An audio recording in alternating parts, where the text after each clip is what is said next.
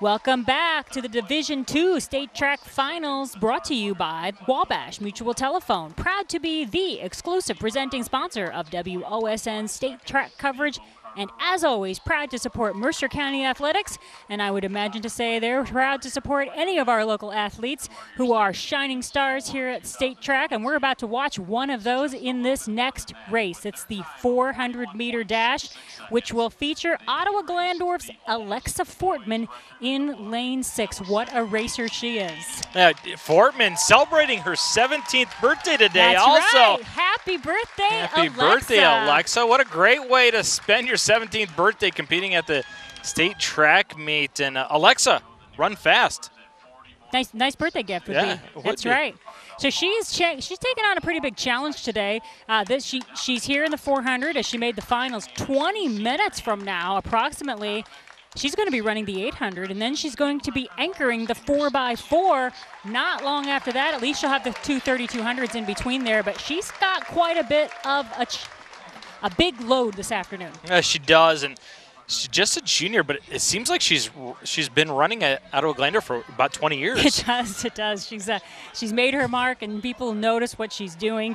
Let's take a look at the entire field that we have here. Leela Meters from Hawken in lane 1, Olivia Kennedy from Jackson in lane 2, Cameron Bitterman from Taylor in lane 3, Mary Ellis of Toledo Central Catholic in 4, Tayana Whittaker of Bucktel in 5, Alexa Fortman from Ottawa-Glandorf in 6, Reagan Campbell from Licking Valley in 7, Spiritual Wilson Foster Wright from Columbus South, you think she is from, in lane 8, and Patricia O'Neill from Beaumont in lane 9. And Miles, I'll tell you, one of our Mark Kuntz, who worked for us for many years, he now works for BCSN. I saw him earlier today, and he says, well, you know, we got this great runner from Toledo, Mary Ellis, Toledo Central Catholic. And I said, wait a second. We have this great runner, Alexa Fortman, from Ottawa-Glandorf. Well, there's 3 fantastic runners right in the middle, and 4, 5, and 6. Fortman is 6. Tiana Whitaker from Buchtel, the senior, 5.730. And Mary Ellis, as you mentioned, the junior from Toledo Central Catholic, 5.729.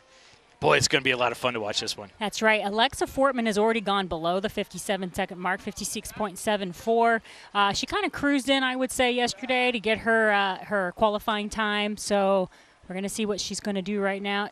It's warm out. The sun is hot. These runners are right in the height of the day, but they are trained. And Fortman, who holds a treasure trove of records in the WBL and at OG.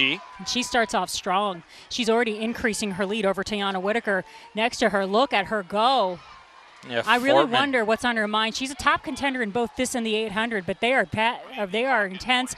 And she's just about making up a stagger here. Look at Alexa Fortman move. Her strides are just so long and graceful. The Terminator, Alexa Fortman, just mowing down the competition so far. Okay, here we go. We're in the final 200. This is the point where the adrenaline has to kick in.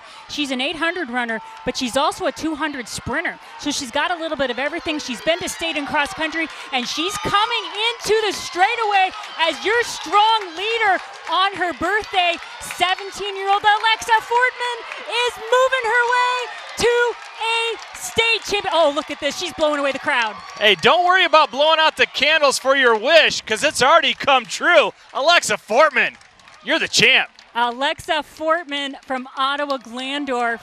She has just won her first state championship in the 400-meter dash. She's over there congratulating others. What was her time? 55.74. She went out and she just went. 55.74. I believe that is her best time ever.